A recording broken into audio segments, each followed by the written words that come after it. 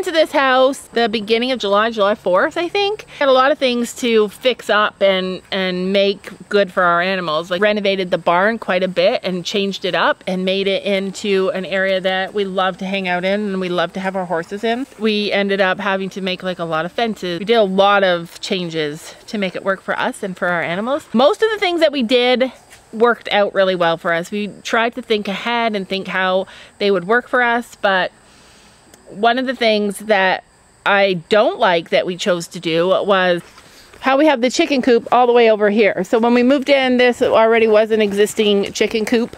In fact, it had wood in it. It was like a wood shed. But previous to it being a wood shed, it had this area over here and it was a chicken coop. So we knew that that was something that just be easy.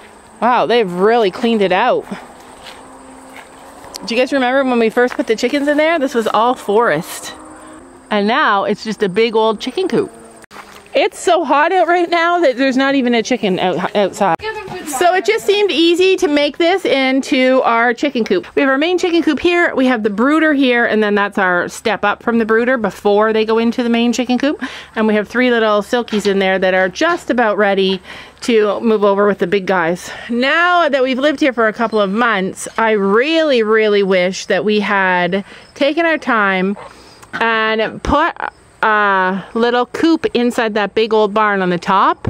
Would have been difficult because I know that raccoons can get in there. I think that's one of the reasons why we decided not to do that. But I really wish the chickens were out in this area so that they could have free range with our goose and our duck. Our goose would be a livestock guardian to our chickens and keep them safe. And this is the hub of our little barn. In the morning, I sometimes eat breakfast out on the steps over there, and all the animals come over here and they all eat together. Look at, he's having a nap. He looks so mad with his eyes like that. That is one of the things that I really wish that we had done differently. I don't know for sure that it would have been easier because, like I said, I don't know how we could. I'm not sure that we could have predator proofed them as well in that barn.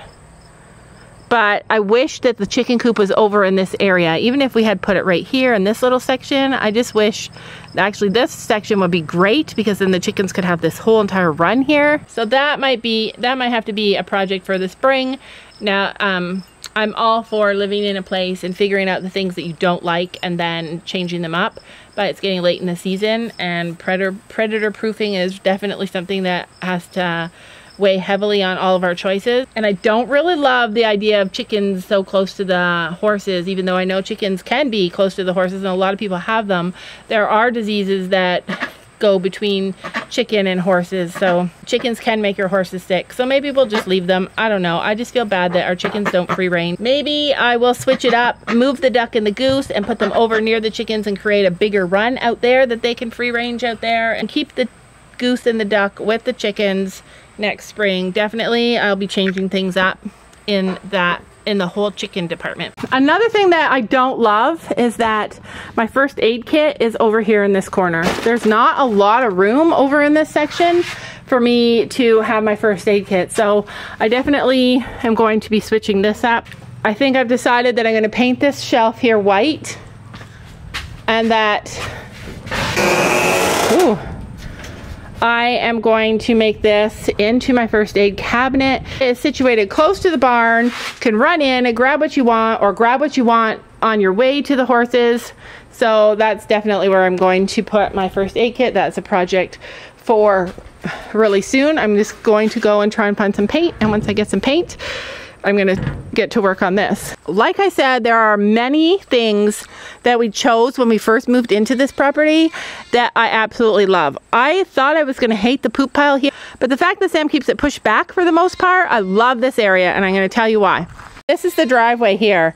Anytime we have somebody that's gonna come and pick this up for us, they're going to be able to come, drive through the driveway, come directly here, load up their tractor, easy access to get rid of the poop.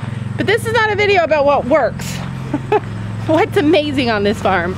This is a video about all the things that don't work for us. The last thing we made a mistake with, or at least I feel we made a mistake with, when we moved here, we knew that we were gonna need a dry paddock. A dry paddock is a paddock that doesn't have grass, so that you can keep any horses that can't have grass. So those are your horses that are prone to founder, your laminitic horses. It's your, often people use a dry paddock for winter time. So if this was bigger, we could put all of our horses out here when winter comes, and they're not going to ruin any of our pastures. Ours isn't big enough for that, at least not the way it is now. Possibly we could make it bigger. So we had to build this because we had a sick horse. He has Lyme disease and he was having episodes of laminitis. So we couldn't put him out on grass. So this was a vital thing that we absolutely had to have. So we came out here and we built this, and we ended up fencing all this in. Before we moved in, you were able to just walk into the barn, out of the barn, and down here into this other pasture, into this other area where we keep the goats. But now that we have it all fenced off, until recently when I made Sam put a gate here, it made us not be able to get from this barn to that barn easily. And it has been an absolute nightmare. No matter where our destination is, we can never get there easily. Even with the gate there, I still wish there was an easier way to get to that barnyard down there, because like I said, that's where we do all of our goat chores. It's where we take care of our goats, and it's hard to get down in there. Say this farm has too many gates might be an understatement. I didn't think it would be a problem when we first moved in, but now I see that it makes things difficult going from one area to the next, especially with the goats, trying to keep our buck separated from the girls. For example, I brought some corn I wanted to give to the goats, and I left it back in that barn. But to get back to that barn, I can't go through this door here because it's tied up really tight so that the goats can't get through. I have to go through this door all the way around and then back into the barn. Definitely not the easiest way, especially if you're like me and you forget things all the time and you're going back and forth and around all the time. The last thing that I wish we had done differently is I wish that we had bought more geese. I wish that we had 3 geese. I like the duck, but I really like the goose, and feel like there's not really a place for them on this farm. They hang out with horses. That's who they relate to the best. But I wish that I had got more geese. It's early fall now, and you can't find geese eggs.